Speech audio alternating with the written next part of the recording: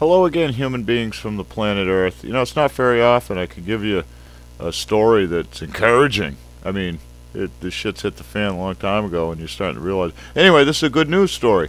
We're here at the Facebook page of Farm to Consumer Legal Defense Fund, an awesome organization. I've actually had Peter on a live show on the internet radio as my guest, very informed. These guys are fighting for our farmers, and you need to support them. But I'm drawing attention to it today, and also being a new resident of Kentucky, to this post they put up. Kentucky gardening at Kentucky jails is a growing trend. This is awesome. I mean, we know the prison system is failed, and the guys just sit around and, okay. Excuse me.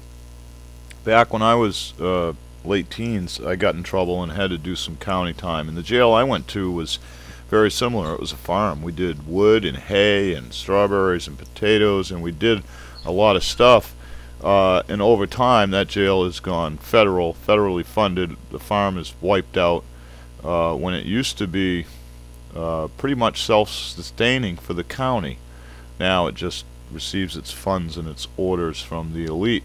So this is really encouraging, and this is the type of stuff we need to encourage our politicians. So anyway, I'm going to link you to the article if you want to know more about it. Get tips for your state. Support the people here in Kentucky that are doing whatever they're doing to make this happen and expand this, because this is awesome. I mean, you think about it. When is the last time a criminal got to reflect on what he'd done and find any happiness in it or any good in it? I mean, even a crackhead who's been down and out for years can appreciate when he puts his fork to his plate and his mouth is full of fresh food, and he knows it's because of the work he did that allowed him to eat. Okay, there's more to it than just we need to grow more food.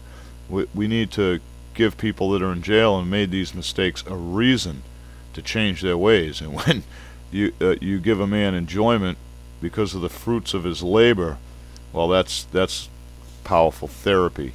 So for several reasons, this is good stuff. I'm happy to tell you about it.